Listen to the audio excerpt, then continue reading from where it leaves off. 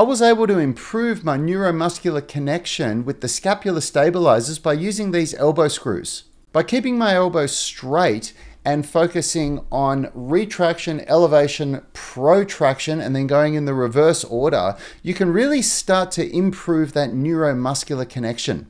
At first it was very hard, but over time I got a lot better. And I'm sure you can too. Start with one arm, and then as you improve, try both arms for an added challenge. It's very tough when you get started, but if you do this just as part of your warm-up daily, you'll find that your ability to control scapular movement will improve exponentially in a short amount of time. Subscribe for daily content like this.